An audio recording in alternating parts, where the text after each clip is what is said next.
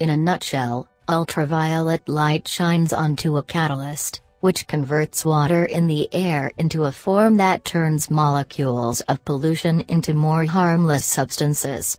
Here's how.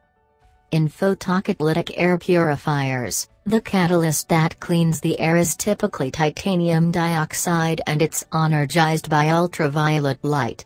UV is the short wavelength light just beyond the blue-violet part of the electromagnetic spectrum that our eyes can detect. The bad thing about it is that it gives you sunburn. The good thing is that it has much more energy than ordinary, visible light, and exactly the right amount of energy to get titanium dioxide excited.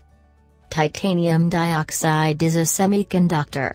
You don't actually need much titanium dioxide, just a thin film covering the surface of a backing material called a substrate, which is usually made from a ceramic or a piece of metal. Here's how the titanium dioxide catalyst in an air purifier breaks apart molecules of air pollution. When UV light shines on the titanium dioxide, electrons, the tiny, negatively charged particles inside atoms, are released at its surface. It's the electrons that do the useful work for us. The electrons interact with water molecules in the air, breaking them up into hydroxyl radicals, which are highly reactive, short-lived, uncharged forms of hydroxide ions.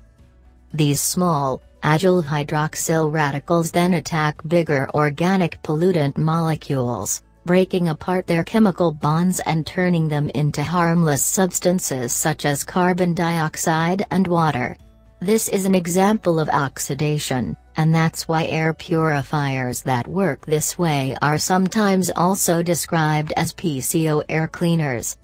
Here, then, is the big advantage that photocatalytic air purifiers have over other air cleaning technologies, such as filters. Instead of simply trapping pollutants, they completely transform the harmful chemicals and effectively destroy them.